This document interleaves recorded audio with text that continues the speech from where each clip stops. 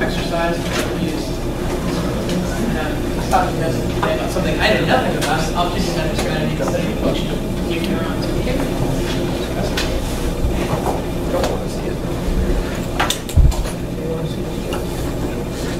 Okay, everybody can hear me pretty well, I think. So I'm a biologist, and I'm going to tell you a little story about a biological problem we're working on. Essentially, I work with engineers and material scientists to develop different tools that we can use to study very specifically some questions that we wouldn't be able to answer without some of these technologies. So I think that's where I'm going to come in here and talk a little bit about some optogenetics.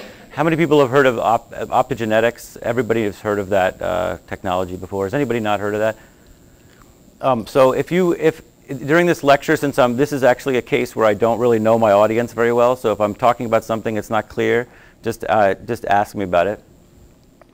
So mostly, I'm going to get to the optogenetics at the sort of the very end, but I'm going to build up this story of this biological question that we've been very interested in.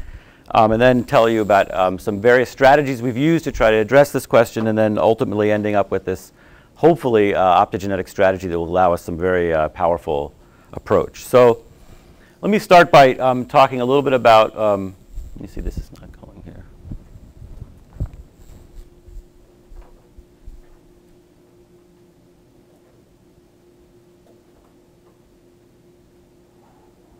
You know how to advance the slides? Return. Oh. Okay, so for most of the history of neuroscience, people thought that there were no regeneration of nerve cells in your brain. So it wasn't really until the 90s when people all agreed that, okay, there is continuous generation of new brain cells throughout your life. Before that point, people thought there was none of that. So this is a very huge discovery, and people have been studying this now aggressively recently because for obvious reasons. First is, if we can understand how to grow a new neuron in an adult brain and have it integrate into a circuit, that's going to be a very powerful tool for solving all kinds of neurodegenerative diseases, brain trauma, stroke, many of the diseases. So this is a very important question. The fact of the matter is that there are new cells that are growing and dividing and incorporating to the adult brain. How do they do that? How can we understand these cells? We don't also know, this happens, it's interesting, in the mammalian brain, these new cells only continuously divide and incorporate in the adult brain in two brain areas mainly. Although there's some debate about this, by the way. There's still some debate about how widespread it is. But I can tell you, I've looked at a lot of brains, and at least there's two areas of the brain where there's a lot of this going on in a very dramatic way. I'll show you evidence for this. And one of those areas of the brain is the hippocampus. And how many people have heard of that brain area? Has anybody not heard of that hippocampus? Well, I'll talk a little bit about it in a minute. But then also the olfactory bulb, which is interesting. The question that I'm going to talk about is, why? What is the function of these new cells in behavior? And why is it restricted to only those brain areas? There's a lot of the other areas of the brain that don't generate new neurons that can still encode new information by growing new synapses. Everyone knows the terms, I mean, like new connections between other neurons and so on. So it's not necessary that you have new neurons. So what's the function of those cells? If there is any, maybe there is no function of it. So let me just show you, and this is the brain section.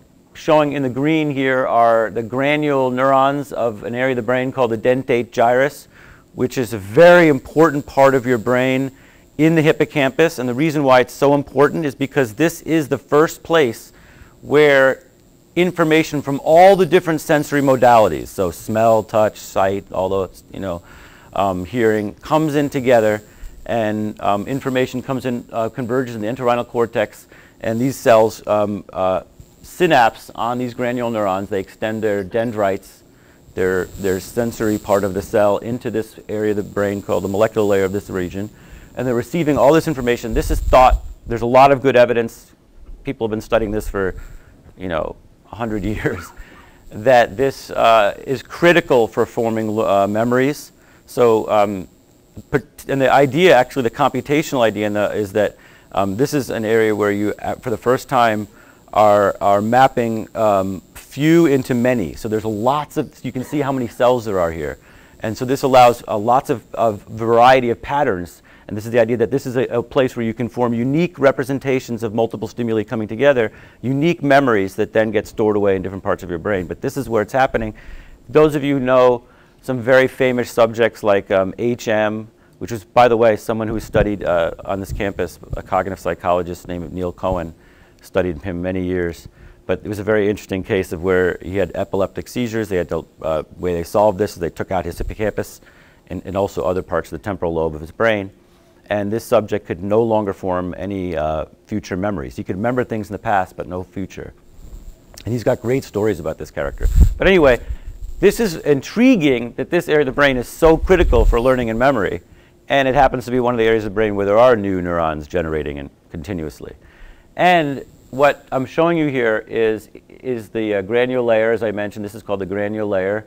These are very small neurons, about the size of like 6 to 10 microns diameter. Inside here are stem cells. So there are stem cells, not exactly like the embryonic stem cells that you hear about, which are entirely multipotent. They can differentiate in any particular cell. These are a little more restricted, but they're still pretty undifferentiated, and they can be coerced in tissue to anything. But in their microenvironment that they're in, they're more likely to, they're 90% likely to differentiate into a neuron, about 10% into an astrocyte, and maybe, well, maybe not, somewhere between 80 and 90%, somewhere between 5 and 10% of an astrocyte, and the rest, some oligodendrocytes, but mostly neurons. So these cells here, what I mean by stem cell, I'm sure most of you know, but this means that these cells are divide what we call asymmetrically. So they produce a daughter cell that then goes on to differentiate into whatever cell type, and then the other one keeps this undifferentiated state where it can continue to divide and produce new cells. And these stem cells reside here. What I've done in this animal, actually, is 30 days before I euthanized this animal and sectioned its brain and stained it this way, I injected this animal with a compound known as BRDU, or bromodioxyuridine. And bromodioxyuridine is basically a thymidine analog. So it's a molecular structure similar to one of the nucleotides in DNA, except that it has this big bromo group that we can then have an antibody to specifically recognize it. But if I inject it into these animals, it circulates through the blood, and any cell that's dividing, you know, when the cell is dividing, the DNA double helix separates and the nucleotides come in. If there's bromodioxyuridine present in the blood and the surrounding tissue, it'll incorporate into that cell. And then I have a way of, then I've labeled the cells that have been dividing at the time when I injected that compound. And then I can use an antibody to that to see what those cells are, where they are. And so this animal was injected with BRDU 30 days before, and now I've labeled those with red, and you can see that these cells all here were obviously born 30 days ago, and now have differentiated into a neuron because they're both displaying this red and this green label, and you can prove that as you know. By the way, here are also astrocytes, and you can see some astrocyte generation as well. So this is basically how they proved that neurogenesis occurred. By the way, in the 60s, there were these two unhappy fellows that discovered this, really, by using another isotopic labeling approach with thymidine. But the problem was that they didn't have this co-labeling approach. They couldn't really prove that these were new neurons. They could show that they were new cells in this area. But they looked at the morphology. It was pretty obvious to a neuroscientist that they were new neurons, but no one really believed them until this technique. So anyway, this has been very widely used to prove that this occurs. And let me tell you a little bit about the much research that has been going on in this field for the last decades or so, discovering many factors that appear to regulate the rates at which these new cells form and integrate into this area of the brain, which is so critical for learning and memory. And obviously, people want to understand how to grow new neurons in this part of the brain, and what the what the function of those cells are. And that's that's the main thing that my lab is interested in right now. So we know that genetics can regulate this. I'll show you some evidence for that in a slide. One of the big factors, it turns out, which is quite surprising, is physical exercise. Massively increases the number of new cells in this part of your brain and grows the entire structure so it's larger. And this has been shown and you can't really easily measure neurogenesis in humans because it requires you to label the cells in this way that I described. But you can do all kinds of brain imaging in humans, and you can show that these structures get larger with exercise. And presumably, that's happening in a large part because of these new cells forming. And I'll show you evidence for that. Diet, what you eat, obviously, if you dietary restriction, for example, increases neurogenesis. And we're studying, one of the big components of my lab now is looking at different dietary supplements, particularly as you age, because these areas of the brain are more sensitive as you age, and they start deteriorating. And so it's even more critical that we try to rejuvenate these regions. And so we're studying different dietary interventions that can do this. Drugs of abuse, obviously, antidepressants. Antidepressants tend to increase neurogenesis.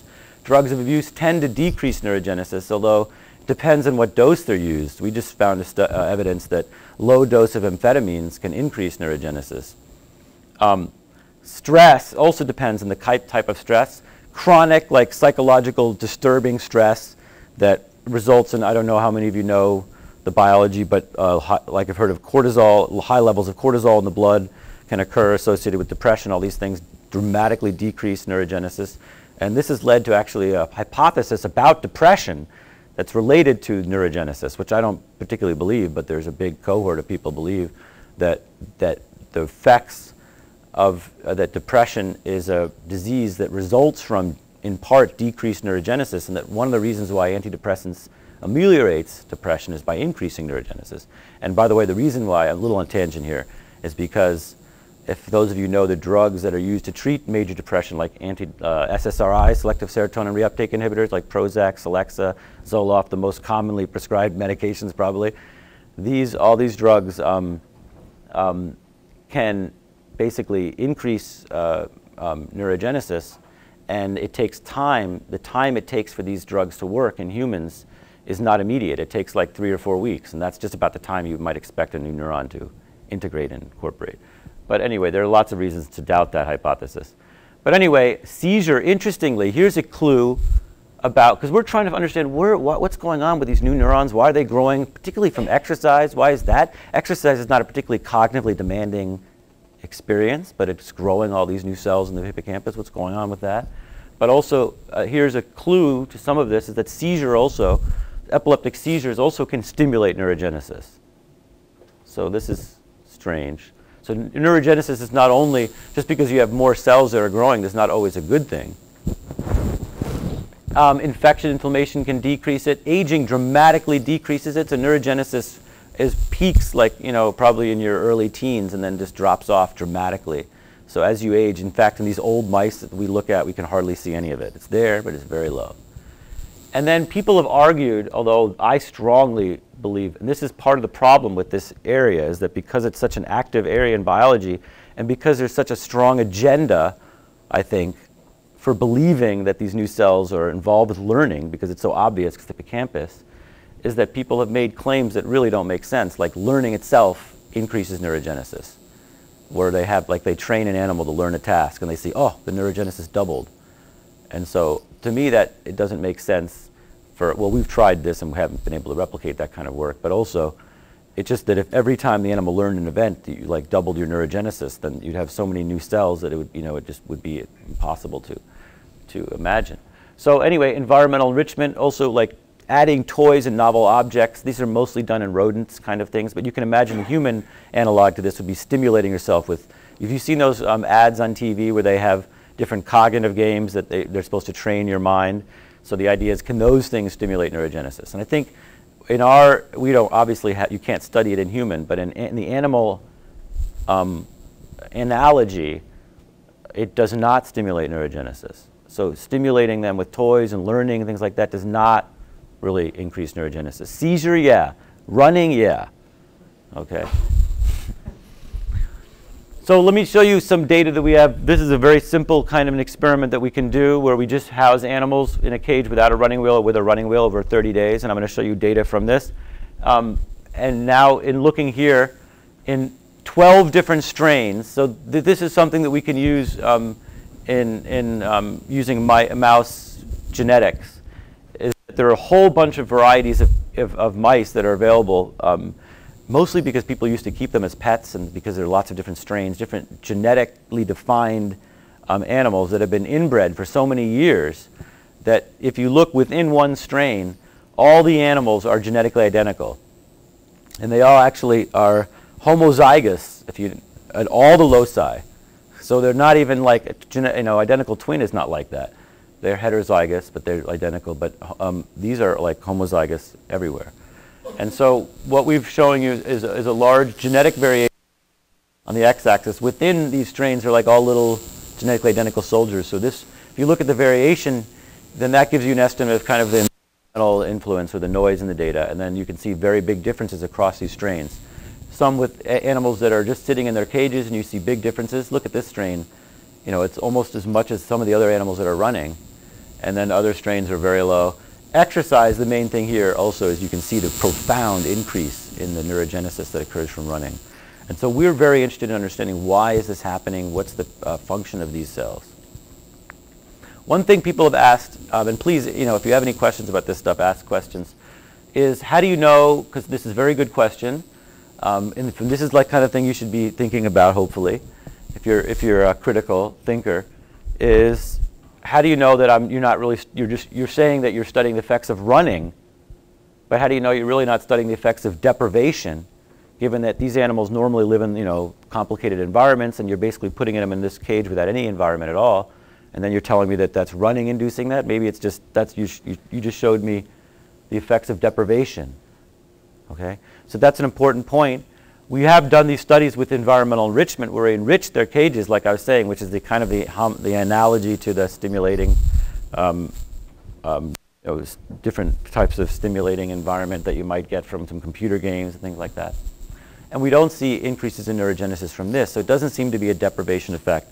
Another thing that you can look at, which to me is the best evidence, and don't worry about all these different symbols, I just took this out of a figure. But the main thing you can see is that all I plotted here is how much these animals ran in kilometers per day over the 30-day period when they were running, because these little running wheels, I can keep track of the wheel very easily. And I'm showing you how many new neurons they had. And you can see there's a very strong positive correlation here, which implies that the more an animal runs, the more new cells that they get. Okay. So it's not just deprivation effect. It really is from running, and it really isn't some stimulation. In fact, unfortunately, we can't seem to get even close to these levels of neurogenesis, stimulating the animals with all kinds of new toys and things like that. Have you looked at while you have neurogenesis, are some neurons also dying at the same time? Like maybe you have a lot of 15 cells that were made, but you also have 15 cells that died? Very good question, and the answer is, unfortunately, it's much more difficult to measure cell death than it is to cell growth. There are ways of doing it. There's an assay called a tunnel assay, which basically stains fragmented DNA. The problem is that the cells that are dying go through that stage where they have fragmented DNA for a very short period of time. And the fact of the matter is that although I do believe that there is cell death, it's at a very low level, so that you don't really see a lot of dying cells. I think they're there, though, but it's just that there are few of them, and they're only pass through that stage in a short amount of time. There's other ways that you can do it. You can just stain and look at the cells, and actually if you have a very good eye, you can see a cell that's kind of dying and deteriorating, and that's another way, but it's very hard to do. But I think it's got to be happening, right? There's definitely some turnover happening here, because it's not like this just can't keep, there's a lot of increase. So over like a month period, like 20 or 30% of the dentate gyrus can turn over. So there's cells dying. But what we can know from running is that you increase the total number of cells as well, and the structure gets bigger. So although I bet you that with running there's increased cell death, it's overcompensated, I think. But we need to measure that. We're still struggling with a good way of measuring that. Yeah. So this is fascinating, but have you correlated neurogenesis with some sort of improvement in faculty, like do the mice get smarter? Yeah. So that's what we've done. We've done a lot of that work. So Yeah, you can't, it's not an easy direct correlation with the smartness. So looks like in terms of, and I'm not going to show all these data, but you see a pretty big variation. Like here's a strain that shows a huge amount of neurogenesis. And unfortunately, you don't necessarily see a proportionally increased enhancement in learning from that. And, but you do, what's frustrating though, is you do see enhancement in learning in all the strains from running. It's just not as closely tied to the neurogenesis, which is very frustrating because neurogenesis is clearly a major thing happening in the brain that's relevant to learning, but also it's not close to the only thing that's happening from running. Running, it turns out, which is kind of surprising, physical exercise has a profound influence on increasing blood, like very basic physical things like blood flow and elasticity in blood vessels in the brain, growth of new blood vessels, growth of changes in microglia and different cell populations and different biochemicals and neurotransmitters and so on, and growth factors and chemicals that enhance synaptic plasticity and make connections. So lots of things are changing from exercise.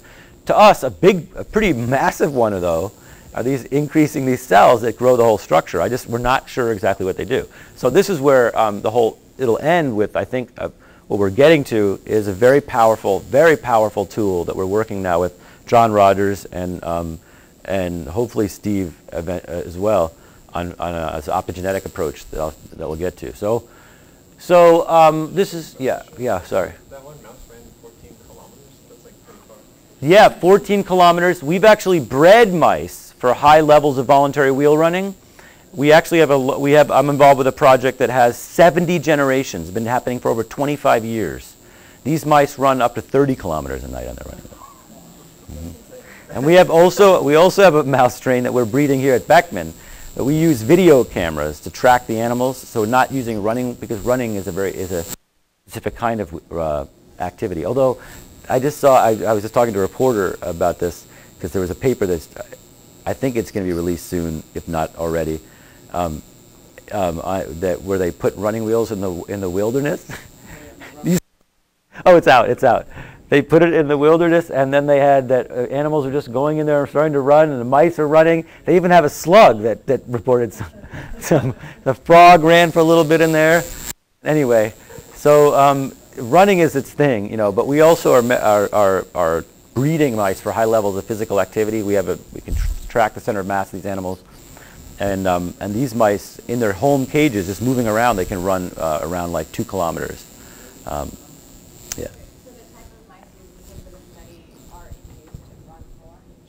No, these are just strains. These are just, they happen to be derived from, actually, people used to breed them, fancy mice, for different coat colors and things like that, that then were taken by these resources like the Jackson Laboratory. Have you heard of that major genetic repository, and have continued to inbreed and characterize? Many of these strains, their whole sequences are known, so they're very powerful tools that you can look to study the effects of genes on behavior. But these are just a handful of strains that I chose because they're very genetically divergent. They're like, if you think about the phylogeny or the family tree of mice, they're like from opposite sides of the more genetically diverse than any two people, that from the most opposite races. So yeah. How you're counting the new neurons? Oh yes, the way that you count them basically is you give them BRDU, and the BRDU incorporates, and then you section the brain at a month. That's what we typically do, and then we just count these cells. And it's actually a pretty tedious process. You have to section the brain in 40 micron sections, and then we have, I have large groups of undergrads and other people that can help us that count the cells. Yeah, there's some automated methods too that we use. So basically, we use the tedious part is sectioning and putting the cells on the slide, and then the slides can get imaged fairly automated, and then basically you still need a person though to go and outline. Has to outline the granular layer. I bet you there's tools now available that we could probably do this more quickly. But anyway, what we do is have people outline these. There's always trade-offs. I have a lot of students that can benefit from being part of the lab and learn about how to measure neurogenesis and spend time, you know, circling these things very accurately, and then it'll automatically count down. People try to sort of just angle exercise from like perfusion or because you can imagine there's more perfusion or more higher increased blood pressure or some of these other things that are associated with exercise. I mean, the good question. So people tried to tease apart the perfusion effects, the blood flow increases from It's that rather than something else, really. And not really. It's hard to do those experiments. I mean, I'm going to show you an optogenetic strategy that very precisely tests the role of these new neurons. Although, what time is it? Oh, I still have time, right? Okay, so the hippocampus. Again, a little bit. Let me just tell you a little bit more about it. I'll give you a clue there when I tell you about seizures. What's going on in the hippocampus with exercise, which could be related just to perfusion, but I think it's something else because it's very specific. There's not. I'm going to show you now. This area of the brain, this is that area of the brain that I showed you before that was green, the green cells here. It's called the granular layer of the dentate gyrus. It has that crescent shape. Here's the whole hippocampus here. This is a cross-section of the mouse brain, right? So this is a side view. This is what would be the nose. There's a cerebellum there. I'm taking a section kind of right through the middle of the brain. That's where it is. Hippocampus is key structure here. I'm just showing you a picture now. There's that crescent shape. You can't see it that well. But these little dots now are not BRDU. These are stained for a different protein. This is like kind of the work. This is the kind of tools that we use in my lab regularly as immunohistochemistry to look at the cell physiology. So we section the brain and we can stain for another protein at this time called CFOS. There's a lot of different proteins you can use, but this particular protein is a transcription factor with a very specific temporal profile after a cell is released, is stimulated. So if you stimulate a neuron, okay, what happens is there's increased expression of the CFOS gene, which peaks expression about 15 to 20 minutes. That gets translated in a very close proportion to the gene expression into protein, which peaks, protein concentrations peak at about 90 minutes after stimulation, then they trail off. And so it's basically, the way I think about it is it's a neuronal activity marker. So we're measuring neuronal activation. But it's not just neuronal activation. It's neuronal activation to a strong enough degree that it's starting up a genomic response. Because these are transcription factors that bind to other proteins that bind to the DNA and cause genes to change and cause synapses or develop growth of the cell in some way. So it's like a way of a reporting that cell was stimulated enough that it was starting, something happened in that cell that was genomic response. A colleague that used to work here at Beckman used to call this measurement the genomic action potential. You heard of the action potential, which is an electrical potential through the nerve that happens like in milliseconds. And this is like a genomic action potential. It's happening over a longer time scale, but it's a genomic response.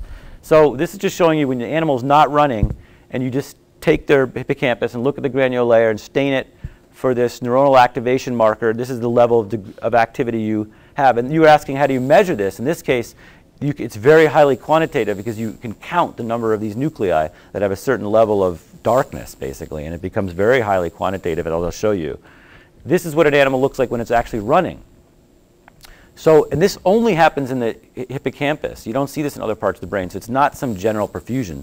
So maybe that partially addresses your question, although I was thinking more in terms of like, is there a model that we could actually block the perfusion somehow with exercise? But I mean, this partially answers it in that there's, the animal's running, their blood pressure's up, but only in this part of the brain do you see this kind of activation. This is obviously the way I show it is very dramatic, but these are not. This is very dramatic. Like, you just can look at the slide and you can see by looking at it whether the animal was running or not when it's stained this way. So another way you can look at how closely related this level of activity of this brain area is to the running itself is by doing these correlations again. In this case, I'm just showing you a bunch of different animals here. These data points just represent animals. And on the x-axis, I have the distance that they ran 90 minutes before they were killed. Remember, I said that the CFOS reaches peak levels about 90 minutes. So I'm like capturing kind of whatever the activity was that's most likely going to influence that measurement that I'm taking. And then this is the number of CFOS cells you can see here. Also, interesting thing here, and this is a little bit aside for this group, but CFOS and many other of these transcription factors that are used are widely used as also markers for learning and memory because their genomic responses in the cells, which is presumably the cellular mechanism for learning.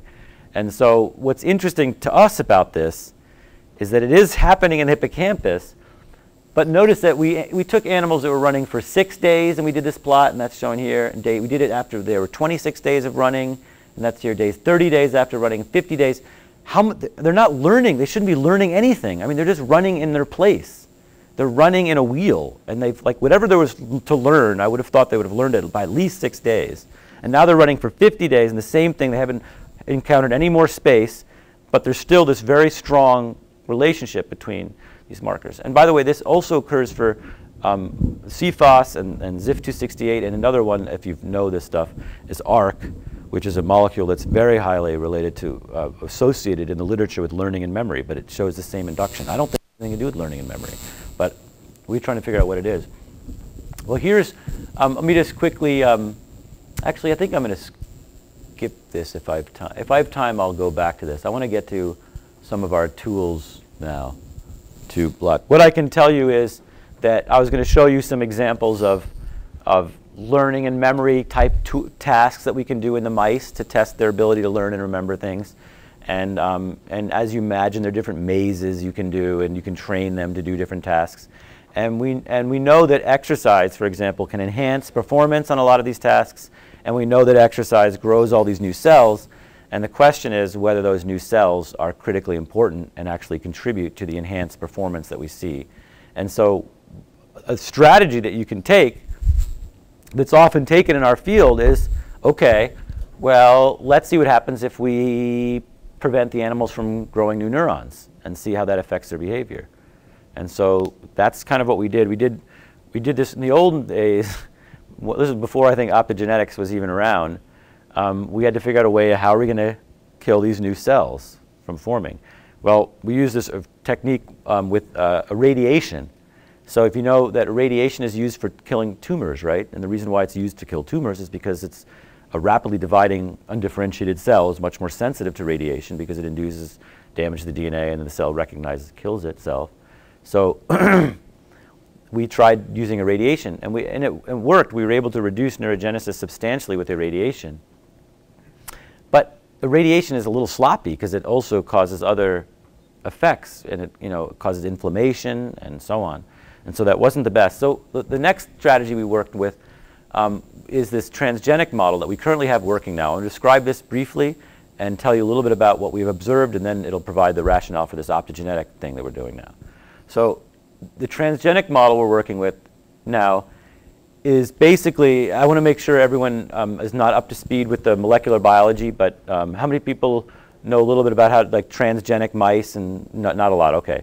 A couple of people. So, but I'm going to have to say a couple things about this. So basically, we developed these mice. These are transgenic mice. These are mice that carry genes that we made and built. Well, I didn't actually, but a colleague of mine made this DNA fragment, this construct, that we then inserted into the DNA. Basically, you can inject it into the zygote, and it'll incorporate into multiple different places in the genome, this construct that I make. And this is what we refer to as a transgenic mouse. It's a mouse that carries a gene from a different organism. It's one that I constructed. And this thing that we constructed has a segment of this gene that has a sequence that's referred to as the promoter region of the gene. And that's a very important part of the gene because that's where the different enzymes that are present in your cells bind to the DNA and cause it to transcribe, right? Make a little copy of that sequence of DNA that will then become a protein somewhere.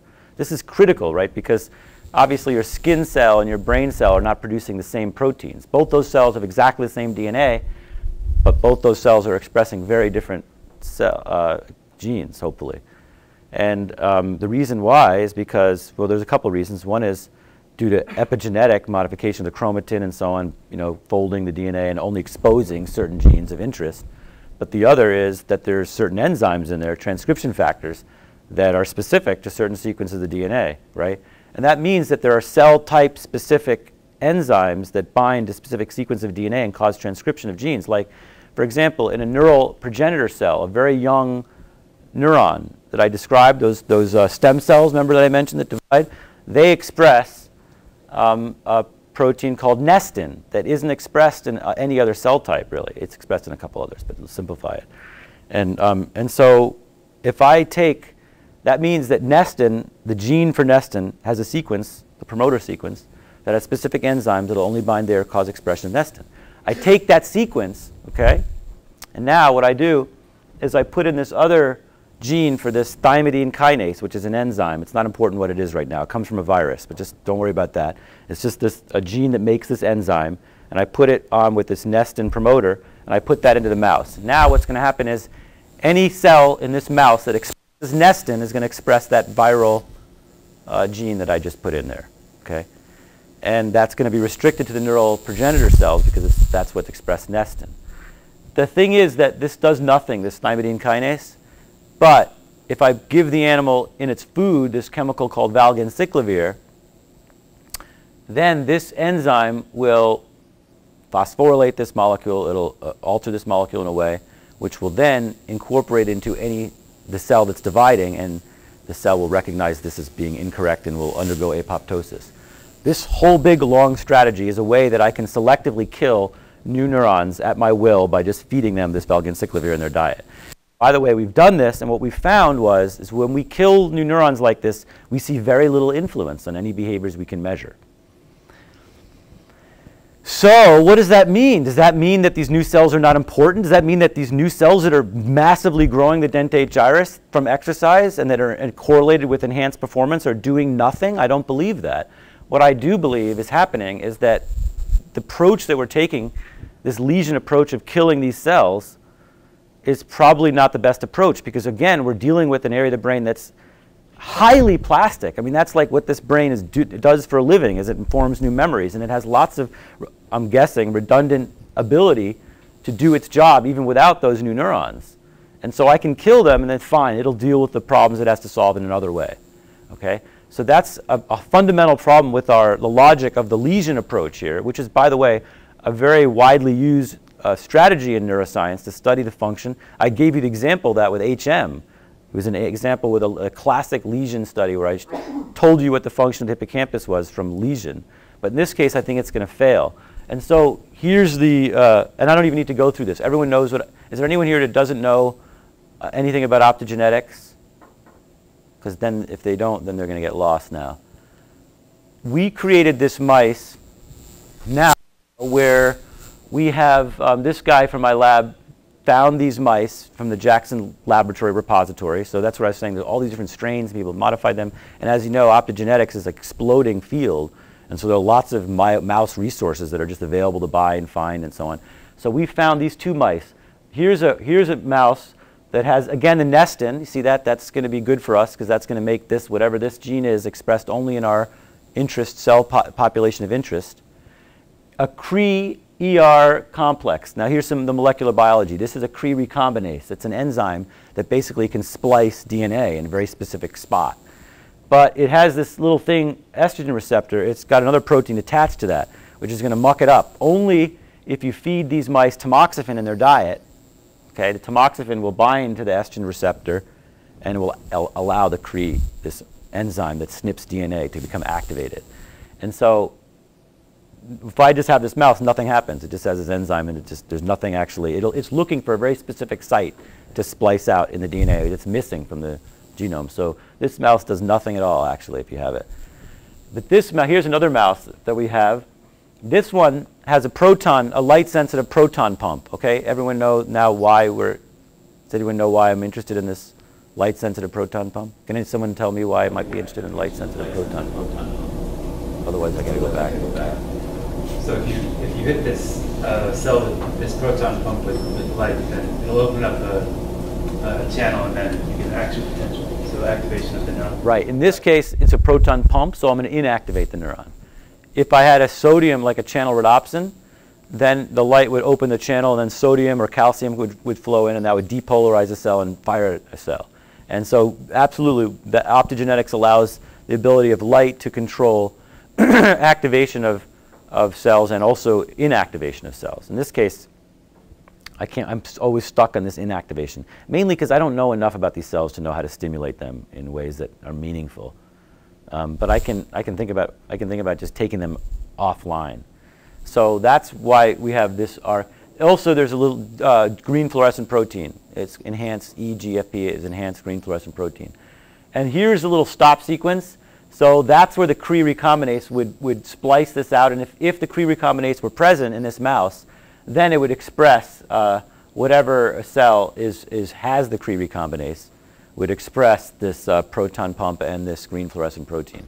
So we crossed these two mice. And by the way, actually, oh, I didn't put it on there. But I was going to, if you were interested later, I'll show you. We just got the data yesterday on these mice showing, because one of the concerns with tamoxifen is how it's what's called leaky. How leaky is this? Because without tamoxifen, what if there's a Cre, some of the Cre was active, then I would see constitutive expression of this all over the brain, and that wouldn't be very good. So we were worried about that, but we just showed evidence it's actually really specific. If you look at, we did all the 3 controls. We did an animal that was crossed like this that had tamoxifen, an animal crossed like this without tamoxifen in their diet, and we had just this animal that shouldn't show anything. And the 2 negative controls were like there's nothing there, and the other one had this beautiful green fluorescence right in the granule layer and showing all the dendrites and processes, which means that that's a big target for our light. And then the optoelectronics part, which is probably most relevant maybe to this group, is something I know least about. But it's something that I'm collaborating with John Rogers, who builds these really awesome they're basically 100 micron LEDs that he can mount to a very thin, like 2 to 3 micron thin membrane. And the thing about this, of course, is that would be a very flimsy thing that you couldn't get into the brain. But the genius of the whole thing is that you take this flimsy 3 micron membrane with these tiny little cellular sized LEDs at the end, and you mount it to a rigid piece of plastic needle kind of thing with a ability so that you can add some saline solution, some physiological saline, that will just loosen that membrane off the applicator when you need to.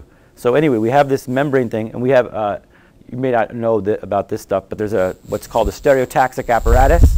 You take the mouse, and you basically fix its head, and you can basically insert, you find the growth fields of the skull come together, and they form a converging point called bregma, which is consistent in all the animals. You can find that spot in this machine. Basically, you can find very precise locations and drop this needle down in a specific location in the brain, and then loosen off with the saline solution, you loosen the membrane off and remove the applicator. And the brilliance of this is that you're left with this very tiny, fairly non-invasive thin membrane in the brain with these little cellular-sized LEDs with a little wire hanging out at the top. And this just shows this is our excitement. It's our first clunky one that we did with Gunshall and John Rogers' group. And then, what's nice about being here at the Beckman Institute is that we have the 2 groups can come together. So we have Gunshall, the guy who's building these apparatuses, down there in the surgery, and he can see what our problems are and making it better. And now we're down to a very, very small piece here that still can light up. This is after like 2 months of being in this animal. And in this case, they're just lighting it up with these applicators, but this is totally wireless. So essentially, what we can do now is we have these mice that hopefully people can see that we can now label specific cohorts of new neurons just by giving them tamoxifen in their diet. So anytime I give them tamoxifen, those cells are going to be labeled for the duration of their life. Notice there's a couple of subtleties about this model, and that is that nestin is only expressed a very short period in the life of the cell, right? Only when it's a neural progenitor cell does it express nestin. But notice that once this stop sequence is spliced from the genome, this is going to be always continuously expressed. So these cells will continue to express the proton pump and the green fluorescent proton for the rest of their life as they integrate into the circuit. And now we can have this light that's remotely activatable. So we can have the animal learning a task, and those cells are there now. So if they're important and they're doing something, they should be involved in the behavior. And at that moment, when I'm testing their ability to remember a particular thing that I taught them, for example, I can take those cells offline. And I would hypothesize that that's now going to impact their performance on these tests. If not, then I think we have a pretty strong evidence that these new cells are not doing what we think they're doing and maybe have a completely different function. Okay, well, that's all I was going to say. So, yes?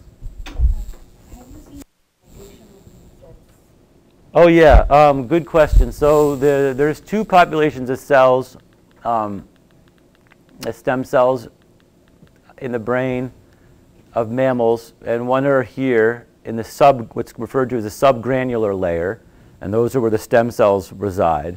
And they divide asymmetrically into these granule cells, which can then move, amazingly, they move into the deeper layers as they mature, which kind of is remarkable because if you study and look at the structure of these cells, they have these very complex dendritic arbors that are very fine processes.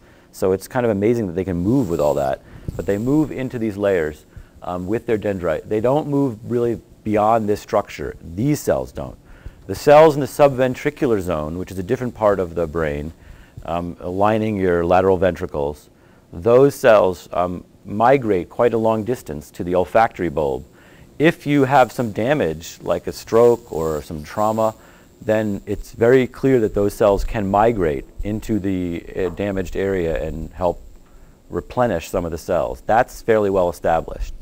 The question of whether there are stem cells in other parts of the brain, some people say there are, but the other people say if they are, they're very low levels. And so in other words, I think there's some limited capacity for that population to move in some areas, but not others.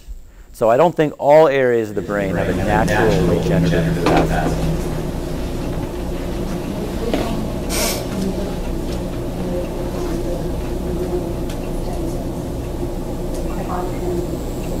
Yeah, the subventricular zone. No, not from running, not from exercise. Those don't seem to change as much from any of the treatments that I mentioned. But that's been studied, and those cells, we know, someone asked about cell death. There we absolutely know that structure, the olfactory bulb, or the particular layer of cells in that structure, turns over multiple times in your life. So the question is, well, what's going on? What's going on with those cells and the dentate gyrus cells? And no one knows the answer to that. I mean, we actually had a very famous speaker on this topic come to the recently, and one of my colleagues asked her, what's different about those cells in the olfactory bulb and the dentate gyrus that's unique and makes it why they would need new cells? And she came up, I think she said, oh, they're small or something, which doesn't even make sense. But so basically we have no idea. But my thought is that it's because these are areas of the brain that are highly excitable. Both these areas of the brain are densely packed granule neurons where there's large numbers of cells firing in synchrony. They're highly activated all the time, which is a metabolic stress in these cells. And so they are on the verge of death all the time. And so I think they do die, and there's high metabolic stress. And so maybe there's some need to keep those cells replenished as they die from natural excitotoxicity. But that's pure speculation on my part. I don't think even other experts don't necessarily. It's kind of related to what you just said. So you showed this strong correlation between money and neurogenesis in the hippocampus, which is very interesting. Do you think it may have something to do with blood flow, like to that part of the brain, and you can somehow study that and see how? I think it does. I think the problem is, it's definitely not something general about like raised blood pressure from muscle use. Like when you go for a run, your heart rate increases, you get vasodilation in certain parts of the brain, including brain and in general ways. So in that sense, if there's general increase in blood pressure and vascular elasticity, then no, because it's very specific. It's not everywhere in the brain. But it turns out that there is some selective evidence for increased blood flow to the hippocampus. But the question is, what's the chicken and the egg there? I mean, I think it's because the cells are firing, and that costs energy and needs a flow of blood. So I don't know if that's I'm not sure what's caused what there. Just wondering if you thought about doing like gene profiling of these new cells to see if there's a specific gene that's being activated that's causing the neurogenesis during the running the exercise. It's a great idea. We haven't done that. I mean, it would be we do a lot of other gene profiling kinds of work. I mean, there's going to be a whole host of changes in genes, I think, that will be responsible. And there obviously have been people who have been doing that in different cell types in this region, but not that I know of in response to running. So that would be really cool, actually, to take out dissect out some of the granule cells in response to a runner and see what genes are changing there. I mean, I think the question is, related to that is, what's the microenvironment here that's producing, that's conducive for this division and growth? Yeah, we could look for a cascade or something. Yeah. Yeah, I mean, I think the gene signatures could be a big part of it, but there's also a lot of that environment, which is, I think, a key part of it is the blood, I think, flowing in. Maybe even like the physical, like stretching and from the blood flowing in there and things like that, but also the fact that these cells are firing action potentials in synchrony, and that creates ion flows and chemistry changes in the surrounding environment that I think are critical for those stem cells to differentiate. By the way, one of the key things that I think is helpful when you're thinking about this phenomenon here is that, and I forgot to mention this actually, that there's really two ways you can think of how to grow new neurons in the brain. At least two kind of conceptually different ways that you can get a net increase in numbers of new cells, disregarding the whole cell death thing. One is that those cells could start proliferating like crazy, right? They just start every 10 seconds, they're like generating a new daughter cell. And then most of those cells die, but just because there's so much proliferation, you get a net increase, right?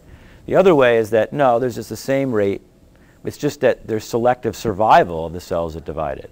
In fact, in the lab in these mice, 80% of those new cells that are divided are going to die. So, and it turns out that the biggest and most important factor is the survival of those cells. In fact, running doesn't really change the proliferation, although they're used to think that. Now we know it's not the case. We know that. You know how we know? It's very easy. Give them the BRDU injections before they even get on the running wheels. You give them the BRDU injections, then you've labeled population cells that weren't even dividing when they run on the wheels. You put on the wheel, and you see the same increase in neurogenesis that you saw before. So most of this is survival of those cells, and a lot of those cells are dying. I'm just wondering if you have tried the same things in models Yeah, we are. I mean, we have a variety of different models. I mean, mostly now we're working with natural aging, which produces dramatic. We also are looking at a fetal alcohol model, which is not a neurodegenerative. I mean, it's a exogenous drug-induced neurodegeneration. But we're looking at because there's various different treatments that can recover some function in response to this alcohol-induced deficit. We want to see what the role of these new cells might be, because that's also, neurogenesis is hit hard from fetal with alcohol. Heavy alcohol use produces pretty massive, we're talking about large numbers of alcohol drinking over your life, produces pretty severe brain damage and neurodegeneration, including the hippocampus. Yeah. So I was wondering that you also studied how lasting this effect is, basically almost it stopped running. Oh yeah. Yeah, so the cells, so that's a good question. How long lasting is it? The cells that were born at the time when they were running are very long lasting. We've looked months after. However, if you run for a month and then you stop running, you've lost the regenerative capacity. So eventually, and this gets back to the question about the cell death. Obviously there's cell death because it shrinks back to the cell size it was before. But you don't lose the cells you generated, it's just that other cells die, right? So it reverts back to its original structure. The interesting thing about this is, though, the good news is, so you have to keep doing it. You can't just do it for a little while and stop. But the good news is that you can do it at any time. You can start doing it and it has this effect. Even as you get older, you can double your numbers of new cells you produce. Granted, it's a lot lower to start with, so doubling it isn't nearly as good as it was when you were 20.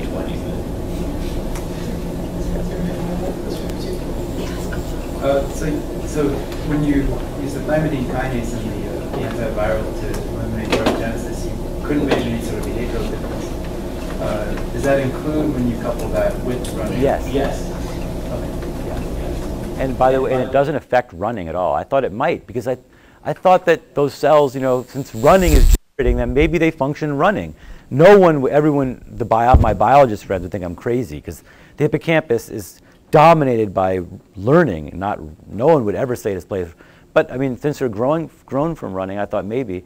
But we can prevent it and put levels of neurogenesis near zero, and they still run exactly the same level. And they still sustain the same benefits. I was just wondering if you then like map the changes in electrical activity also, so that maybe you can isolate that it's the electrical activity maybe causing the increase in neurogenesis, not just the physiological. Right. We haven't done that work, but there have been work done exactly that. I think actually by some of the work was done by Dijsselhoff, coincidentally, the guy who helped discover the optogenetics. Has done, I saw a couple papers from him where he showed that it actually was important that you had these ion and electrical activation to cause the stem cell, it stimulates stem cell to proliferate. So there is definitely evidence that that is critical, part of the microenvironment. But I think the true complete story is it's going to be quite complex. It'll probably involve electrical activity. I think maybe some physical input there, and definitely a whole host of chemicals, including a variety of different growth factors. I don't know if you heard of IGF-1, FGF2, EGF, BDNF, brain-derived neurotrophic factor, and different neurochemicals, probably. Professor Rhodes. Yes.